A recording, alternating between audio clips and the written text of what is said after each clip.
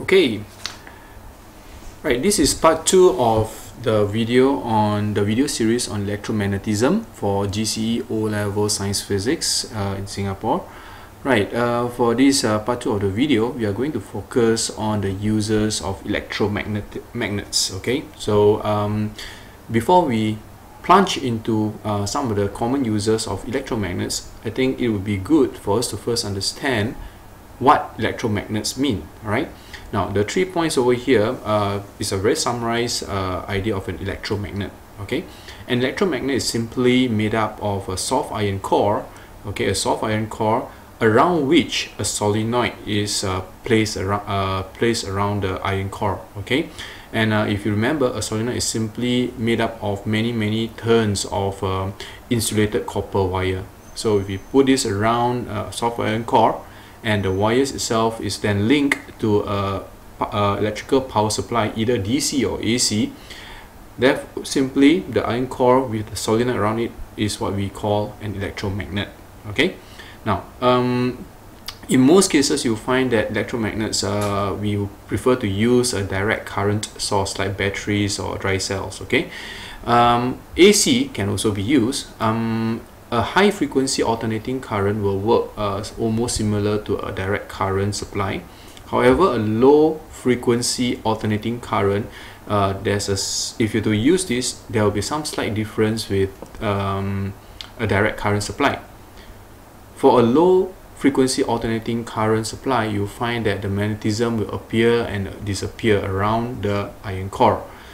Well, there could be some application which require the use of low frequency alternating current. Okay, now let's move on to one of the first example of use of electromagnets. Okay, a simple one. An electromagnet that is used to attract magnetic materials. Okay, so just look at the circuit on the left hand side. It's a fairly simple circuit made up of a soft iron nail, right, which is easily magnetized and demagnetized. And around it you see the insulated copper wires which has been turned around the iron nails, and therefore this is what we call the solenoid. A variable resistor which is used to adjust the current, the size of current in the circuit. A dry cell which provides electrical supply and electrical power, and a switch. Okay, so simply by closing the switch completes the circuit, and by adjusting the variable resistor, that will give us different size current flowing through the solenoid. And by doing so, we can actually control the strength of the magnetic field created around the soft iron. Okay, so once it's closed, if there were iron filings around, of course the iron filings will be attracted to the soft iron nail. And what happens when we open the switch? Okay, once you open the switch, the current ceases to flow in the circuit, and being soft magnetic material, it will demagnetize very quickly. The iron nail will demagnetize very quickly, and as a result, the magnetic material, for this case iron filings, will simply fall off. Now, question is, can you think about one possible application of this simple circuit? Yes, we actually use this kind of circuit at the garbage yard, or in the waste collection area, whereby we use this simple circuit, of course at a much bigger scale, to separate iron materials from the rest of the rubbish that has been collected. Okay, so how do you think that we can actually increase the strength of the magnetic field around the soft iron nail? If you recall the 3 factors that affect the strength of an electromagnetic field, okay, the first will be the size of the electrical current in the solenoid. The second one would be the number of turns in the solenoid. And the third, of course, is already present here, which is the presence of a soft iron core inside the solenoid. Okay, so that brings us to the next slide. Okay, so we can actually increase the magnetic strength of the electromagnet by passing a larger current through the solenoid. This can be done by adjusting the variable resistor which is inside the circuit. Okay, this is your variable resistor. And the second factor is by increasing the number of turns of the solenoid. If you double the number of turns, the magnetic strength of the magnetic field will of course be doubled as well.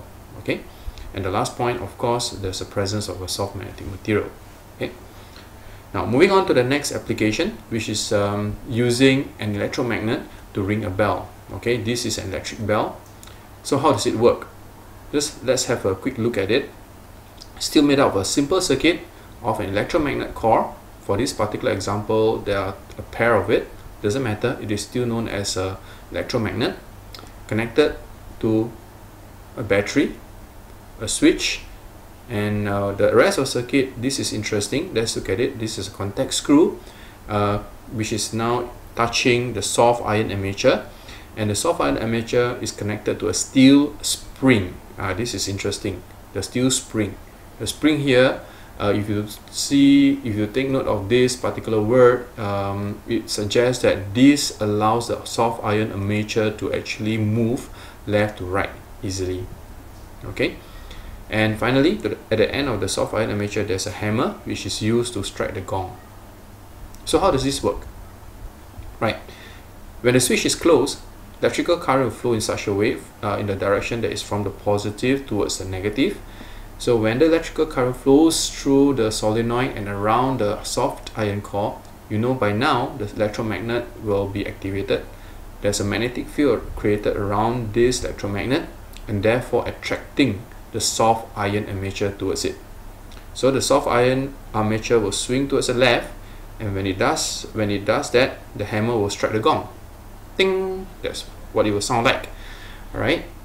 But the moment this swings to the left, take note, the contact between the contact screw and the soft iron armature will be broken. So once this is broken, the circuit will be open, and therefore the soft iron core will no longer be magnetized.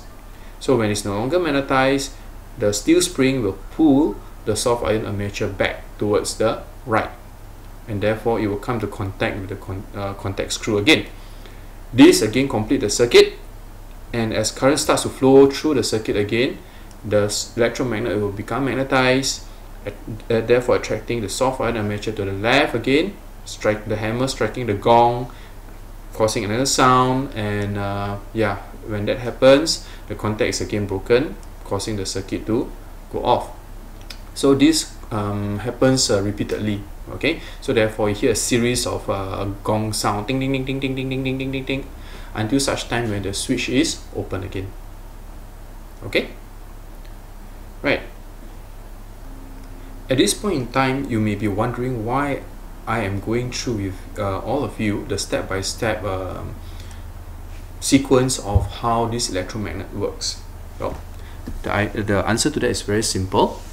For GCE O-level science physics, there have been questions whereby you are given a certain circuit diagram such as this, and you are asked to actually write down, okay, elaborate how basically this electromagnet is used to make an electric bell.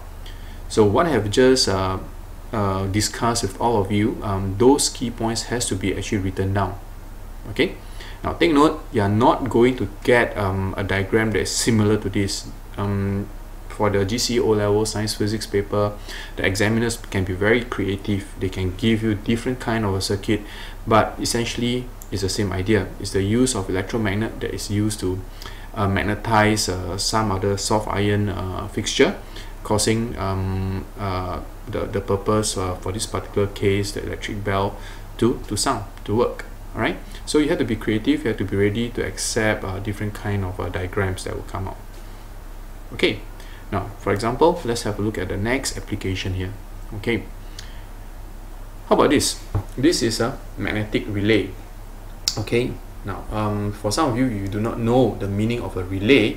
A relay is simply a switch that is used to switch on circuits that operate at very, very high current.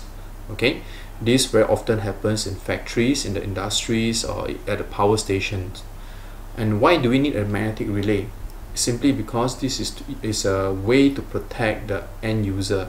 Okay, you do not want to be somebody who activate a switch that is operating at a high current due to risk of short circuit, okay, or electric shock. So what we have done is simply to create another a simple circuit where we can use that circuit to activate another circuit that contains a switch to power up the high current devices. Okay, so how does it work? So let's look at this. Now let's look at these two parts. So the first part is at the top over here. Okay, these are the contacts that leads to the circuit that operates at high electrical current. Okay, at this bottom left is another circuit whereby we use an electromagnet to help us activate the relay. Okay, so how does it work? If you look at the bottom carefully, it's a very simple electromagnet. Soft iron core, solenoid, connected to the circuit connected to a dry cell and a switch. This is where the end user will activate the relay. Okay, and at the top you find that there's a L shape, okay, soft iron armature with a pivot at this particular point. Now, how does this affect this operation of the soft iron armature? If you see a pivot at this particular point, it is meant to suggest to you that the pivot can actually turn, will allow the armature to turn in such a way. Okay, as an example. Alright, so now how does it work? If I'm the end user and I were to switch on the circuit, you know that the soft iron core will be magnetized, and therefore it will attract the soft iron armature towards it. When the soft iron armature is attracted towards it, it will look somewhat like that. Okay, and it will turn in a anti-clockwise direction, forcing the contacts for the second circuit to touch. When these two contacts touch, the circuit to the high current device will be completed, and therefore the high current device will start to operate. Okay, so that's basically how a magnetic relay is used. Okay, again, there has been a few questions in the past year which they have been creative with different design of a magnetic relay, and candidates are, you guys are required to explain based on the given diagram how it works. Okay, so take note of that as well. Okay, so that brings us to the end of this video. I will move on to the last part of this chapter regarding the use of an electromagnet to generate a force. Okay, we'll talk more, we discuss a little bit more about that in the next video. Right, thank you.